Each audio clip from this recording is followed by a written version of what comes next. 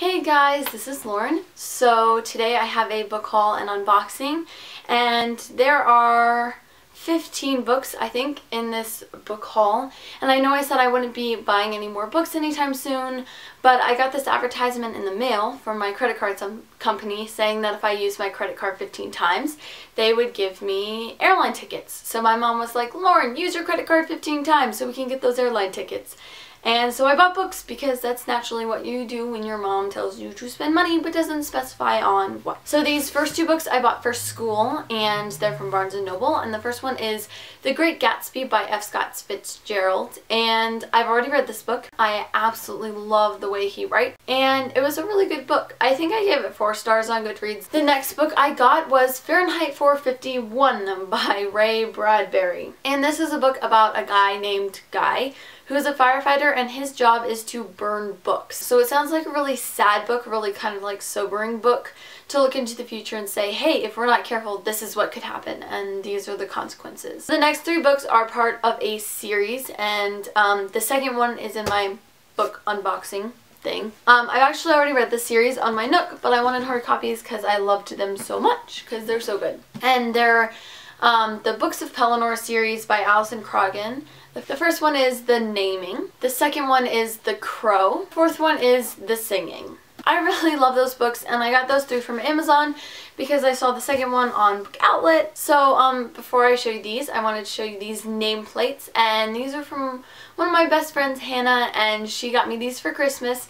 And yes, I realized that it is March. And yes, I realized that Christmas was in December. But we have this really bad habit of giving each other Christmas presents way after Christmas. We buy them around Christmas, but we just forget to give them to each other. So it opens up and it has like all these really pretty nameplates. And this quote is from Virginia Woolf, and it says, "Books are the mirrors to the soul." And there's more there. Now let's get on to the unboxing. So here's the box. And if you remember last time, I failed with scissors, so I have my dad's pocket knife. One of my dad's pocket knives. Okay. Oh. Yes. So there's about 10 books in here.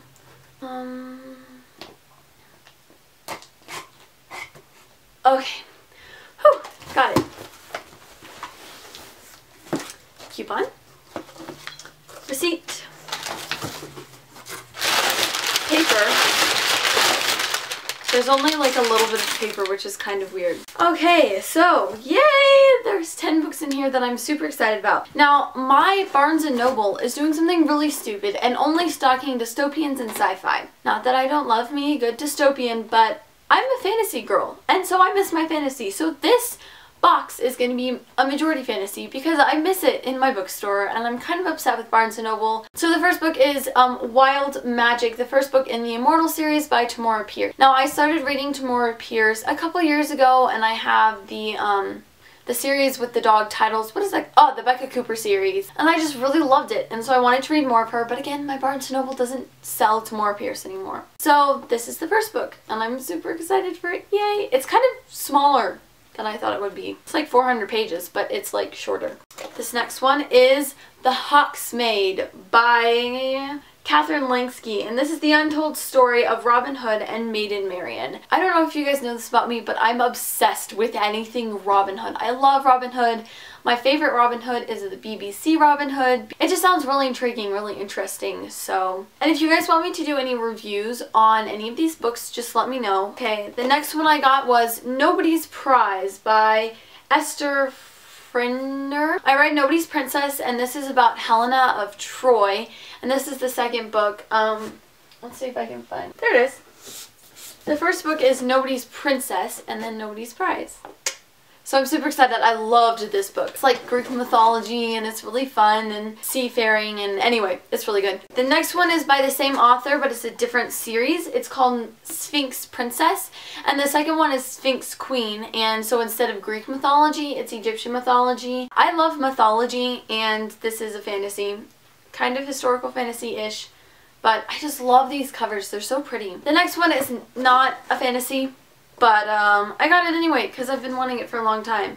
And it's Monument 14 by Emmy Laybourne. And this is from what I can tell, it's about these group of kids who get stuck in a supermarket. And the world is ending, and it sounds really, really good. And this is the first book in the series. I think it's either a trilogy or a duology. The next two books are books in a series, and that's Ascendant and Rampant. I believe this is the first one, by Diana Peter Frund. I don't know, but these two books are about a girl named Astrid who is a unicorn hunter, and in these books unicorns are evil.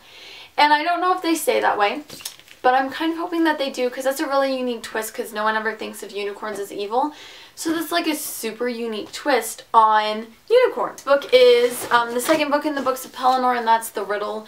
Can I just say how much I love these covers? Like, they're so beautiful. Oh, I'm so excited to reread these books. They're so good. Like, if you like fantasy, read these, because they're just amazing. Oh, and I didn't even tell you what they're about. Essentially, it's about this girl who starts off as a slave, and there's magic involved, and she essentially has to save the world. Typical, you know, high fantasy. It's really good. Oh my gosh, it's like way skinnier. Okay, the next one is Mind Games by Kiersten White, and it's super skinny. I thought it was going to be like 400 pages. Less than 300 pages. That's kind of disappointing.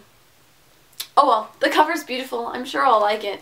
I'm not even really sure what it is about, but it says, they stole her past. They won't let them take her future. Super excited about this one. And the last one. Okay, so you guys are going to think I'm jumping on the bad bandwagon, but I swear I'm not. It's The Arithmetist by Brandon Sanderson. Now, I've been wanting to read Brandon Sanderson forever, because I've been listening to Writing Excuses for about a year and a half now. And Brandon Sanderson and oh geez, what are the authors?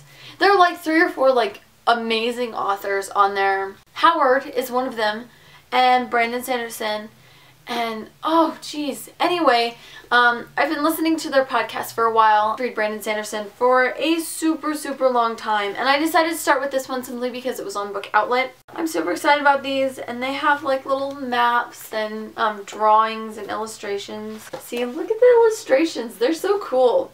I'm super excited about this book. Well, I hope you guys enjoyed my beautiful unboxing. I'm super excited. I think that was 10, 11, 12, 13, 14, 15. That was 15 books to be exact. And if you liked my video, please like or subscribe down below.